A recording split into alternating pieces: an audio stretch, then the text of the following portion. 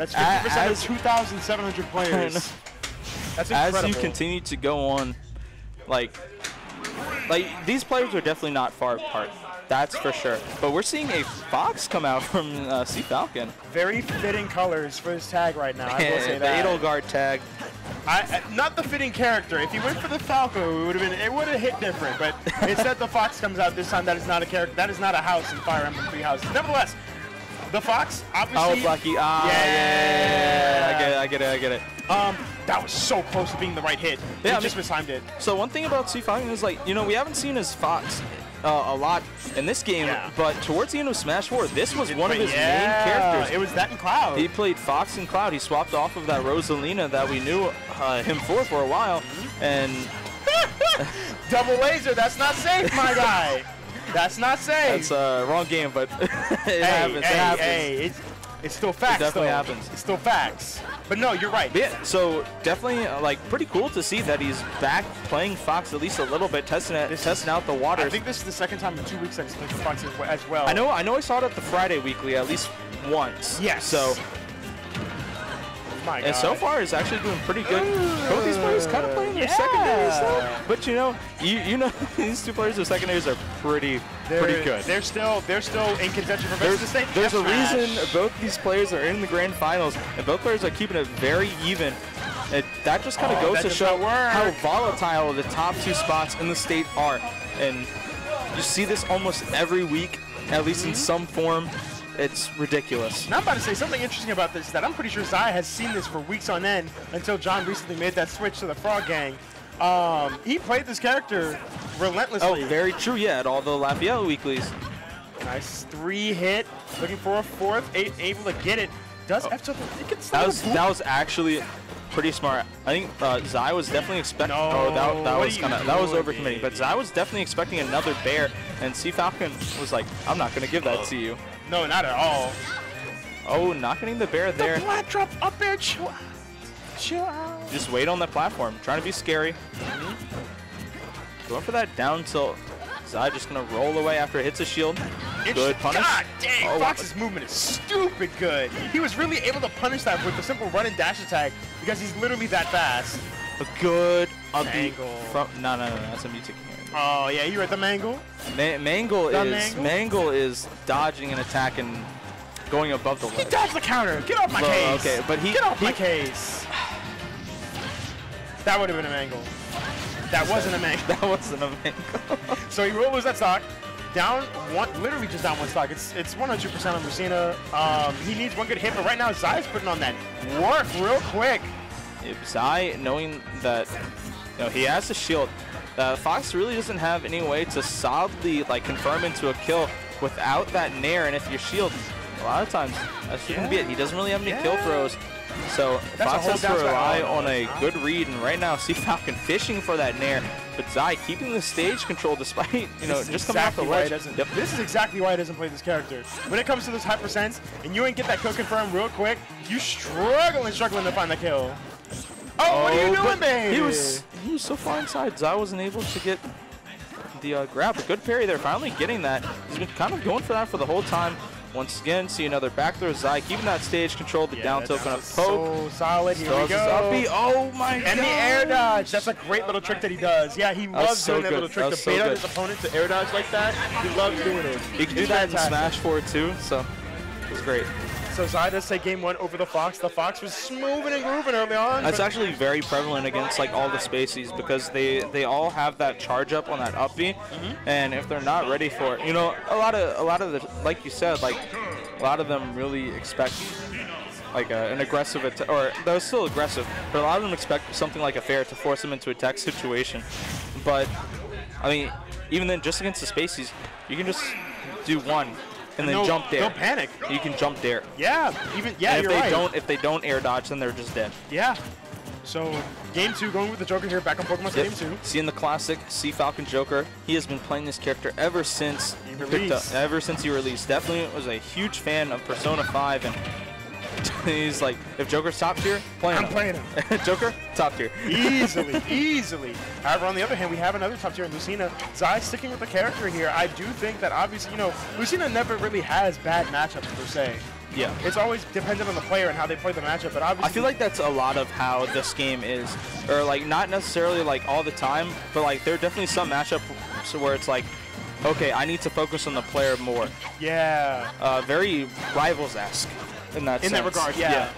It's especially prevalent among the top tiers. Those who have the options to do what they want with the neutral and, you know, the advantage. They have options in every single part of the game that allow them to play the game the way they want to play the game, rather than having to play the game in a certain stock format. It's also a benefit of this character, you know, the character balance being so even in this game as well, that a lot of characters are able to do this as well, just not as well as the top tiers per se. Yeah. Big time agree. Daddy Arsene coming into play right now, but not fair one. It's a fair two. I see you. Oh my gosh. Yeah, I'm about to say what you're doing with that. Honestly surprised I didn't see Falcon go for that fair one into up smash, but I guess he wasn't really recognizing, oh, I'm going to be able to get this and just kind of press jump. But still, Zai doing what he does really well with this character, just keeping that stage control, keeping the opponent at the ledge, and Falcon has gotten zero mileage out of that Arsene other than getting Zai to a higher percent for a possible kill. No stocks taken, no stocks lost. Still even stock game right now. Zai with a, I was about to say Zai with that's not going to kill. 150 is not going to kill. It may be strong. That's definitely going to kill. There it is. It's definitely more prevalent when it's closer to the ledge. Oh my gosh, just reading the roll and just throwing it out there. He really stood still and was like, you're going to roll here. Watch this. What you going to do? Roll on you? Nah, bro. Oh, really nice from Zai. Just trying to throw a hitbox out there. But Falcon waiting just long enough to where, you know, he wasn't going to get clipped by that up in.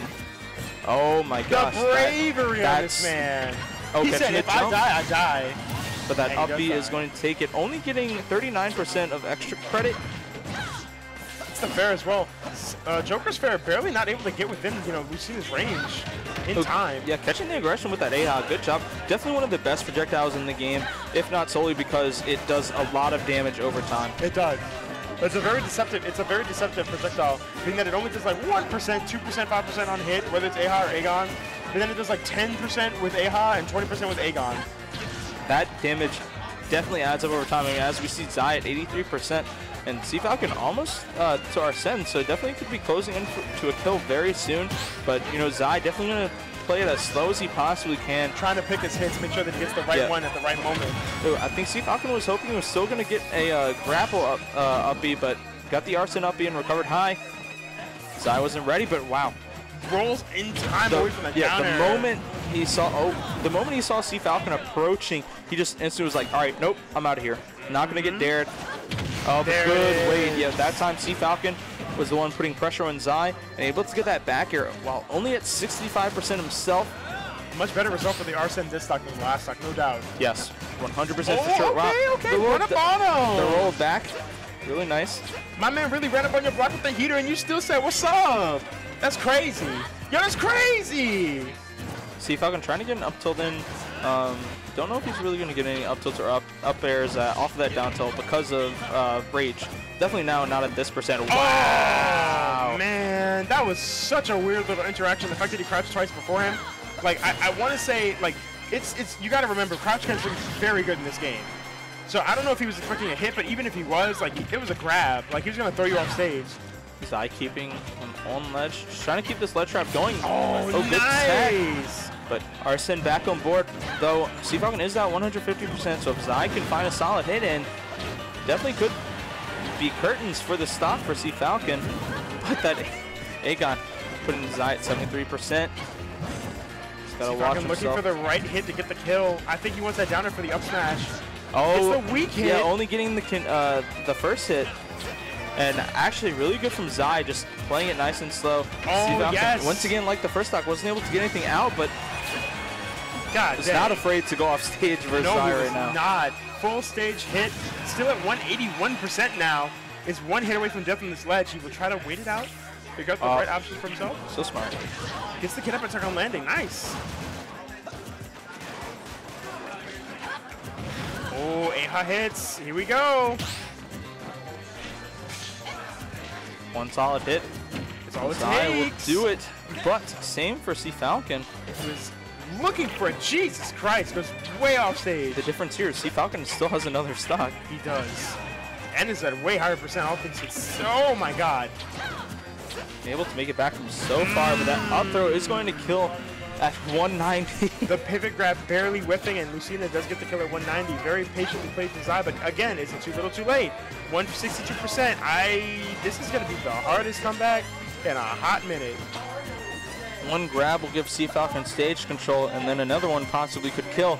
I think it is 2 grabs to kill, and he understands that too. So it looks like he's going for gun damage. Oh, one will definitely kill now. Down throw, I think, will spell the end for Zai. And yes! Oh, just going for a 4th throw instead. Definitely next throw will kill now. Oh, the drag down upper does not confirm to what he wanted. He was looking for the neutral check into the grab, but wasn't able to cover the roll away in time. Now Sea Falcon looking for that final hit, still throwing out these back airs at the lowest possible area possible. Lowest possible. Okay. Anyway, I gotta work on my grammatica. Wow, just one bullet sending Zai so far, and I don't think Sea Falcon was prepared for that. Is he really? Are you about to time him out? Oh, I just saw the time. You see this, huh? I just saw it. Now Zai has to approach Arsene. This is really dire, but I don't know. See if I can play a little too passively, maybe? Zai's starting to rack up the hits. Yeah. He's starting to get something going for himself. That's going to be it. This should be it, yeah.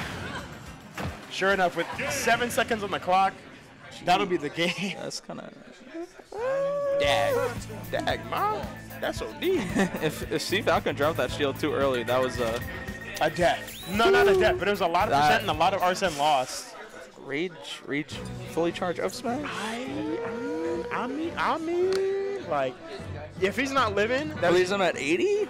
Again, if he's not living, that is a humongous chunk of health. Yeah, like a humongous chunk of Arsene bar gone. But game 2 goes to Sea Falcon. And I think in that situation, if Sea Falcon did get hit by the F smash and didn't die, he was definitely stalling that timer. He was staying on that ledge as long as he could, staying off stage as long as he could. Can we not have games that long again? It is like... What time is it? It's 9:36. Well, I'm low-key trying to go home. Okay, it's actually not. It's not that late. But honestly, I really am trying to play me some 3 houses. I'm really trying to go home and sleep. I'm tired. I feel you. I haven't had good enough sleep the past couple days. But yeah, you're right. If I try to go to sleep, I'm just gonna sit there in my bed and be like, 3 houses. I could be spending this time sleeping. But 2 hours of sleep, 2 hours. 3 hours. 3 hours. Dude, what? 2 hours of sleep is nothing. No, my God. Degenerates, the lot of you. But nevertheless, game 3. Back on Pokemon Stadium 2, Zai sticking with the Lucina pick. Joker coming out from Sea Falcon, who's going to go again. Of course he's going to look for the bracket W. He's got 3 games to win. Zai has 6 to win. Oh my lordy Jesus. Whiff grabs 2 everywhere. more for Sea Falcon, and he wins. So. Everybody grabbing the air like his stay friend. Whiff, baby, whiff. This first stock is almost as patiently played as the last stock of the last game was. I feel like we tend to see that often because Sea Falcon, he definitely puts a lot of time into working on his gunplay as Joker. He really thinks gun is busted, but Arsene is also kind of busted. You're dead. Arsene Bear, Arsene Bear, is Arsene a Bear character. filed my taxes and gave me my refund by hand. That's ridiculous. It's not even in the mail. It came through like TurboTax is looking at this service like, what is this? All those college students were dead young. Yeah. It's because they died at 26 to Arsene Bear. Yeah. Dang. Oh, are you shoot? You're dead. Oh, shoot. And if Arsene Bear isn't a really good move, down gun is so disgusting. Gets back on stage to Sea Falcon, and the edge guard situation continues again. Nice high recovery from Zai there. I love it. Oh, tried to wait for the roll, but Zai just waited as long as he possibly could.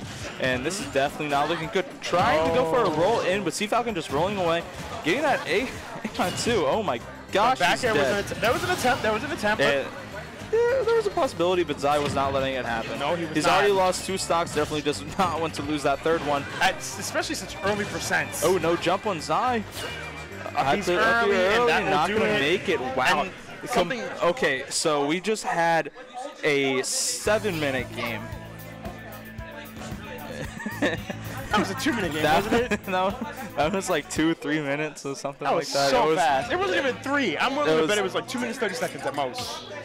It was pretty. It was gone. I feel like that's the volatility of these players. Like, both of these players are really good at getting like those punishes and getting that damage and getting that kill. And so every now and then we have these games where it's like, oh, we're both at high percent. I don't want to lose this first stock, so I'm going to take it slow. Then there are also those games where, wow, I'm really just in his face now. I'm getting all this damage, all these kills. Am I going to 3-stock? Or like, you just kind of see that go back and forth with these players, with just how often they play, and like just all of that is crazy. Yeah. No, you're right. Definitely going to a smaller stage here though, so we'll see how this changes. I would think Lucina is able to suffocate more space here on stage. The blast zones aren't too much smaller per se, so like dying at early percents, it's going to be about the same as Pokemon Stadium 2. Maybe a little less percent, but even still, it's like, is there really more of a risk here as opposed to say something like Yoshi's Melee? Yeah. Zai playing really well while Arsen's on the board, just kind of running away, not letting Falcon do anything. Not just running away, but running in and out of Arsen as well. Oh yeah, down throw RAR, Bear. Oh my god. Here we go. Yeah, up there. Up throw. Oh, going for a down smash, trying to catch like an air dodge or something, but was not going to get it. And Arsen is finally gone. Zai will play the game once more. Looking for this hit to get a nice kill on Joker, first things first. Ooh, rolling in, good job, punishing the lag on Joker F smash with his own. Definitely one of Joker's laggier moves. It was a very hard commitment, but Falcon definitely not going to house. That was a whole bear and a half. I understand why he drifted away and out because he didn't want to get hit by the fair, but that was a whole bear and a half. He was right there for the F smash just come out. He cleans up that stock. Yeah, Zai already committed to a fair there, so he was in the lag from the fair, and Falcon able to get that F smash punish and try to get a nice little Joker string going there. Was only able to get one drag down, but Arsen is on the board, so we see Zai taking it slow, trying to keep him on the ledge. Once again, neutral get up. Zai's been covering that every time. He's just so good at reacting to this. Yes, the roll comes out. He was looking for the mix anyhow. Tries to go for the nair, but I think he buffered it a little too soon. Went for the short hop nair instead of a full hop nair. I want to say he had the option covered, rightly so, but just mistimed the misspaced the move entirely. Yeah. Oh, really good air dodge up in the last possible second. Able to stall out Arsen, not get hit by a second bear, which definitely could have been very dangerous. Indeed. And now Zai with the control, just keeping the stage control. Falcon finally getting in. Woo! That was actually dummy pose. No, they were just getting the reset. Oh, good patience. Oh, but chill out. That's a little crazy of a button. That's McDonald's Sprite spicy right there. That's a burn your soul kind of read. All right, let's see. Ledge trap situation once again. Zai's been so good at these all tournament long. That is going to be a fourth throw, and Arsenal's on the board. What do we got? And there comes out just in time. Oh! Oh no! Not gonna die just yet. They tried to sneak in, but ooh, that dared. Not gonna get the spike, but that will send to the side. Oh my! F smash of his own, getting the roll just in time. Now it's even stocks once again. This is turning point for Falcon right now. So Falcon, or Zai on his possible last stock of the tournament. Yes. Definitely wants to put another game on the board, bring it to a game 5 and a set 2. So he's got to continue playing strong for the rest of this set. He has the lead right now, even though it is minor. Just trying to keep Falcon at bay with these fairs and bears, and just trying to fairs and bears, oh my. Fairs and bears and nairs, oh my. Yeah, but the problem with that is now Falcon is very close to having Arsen and catching the roll. 37% at that, like not much damage on him, but even still, he's so close to having Arsen. Gets the backer off stage. Wait a minute. And no jump, but he's going to make it. Now Arsen is on the stage in an early up B. That was a free punish. It just barely whipped the fair. That's it. No, it's not it. Floaty, close, that's it. That's it, yeah. Falcon will finally take it. I forgot how floaty Lucina was, but still able to get that back air. Falcon is going to take it once again. 3-1. Just like that, over Zai.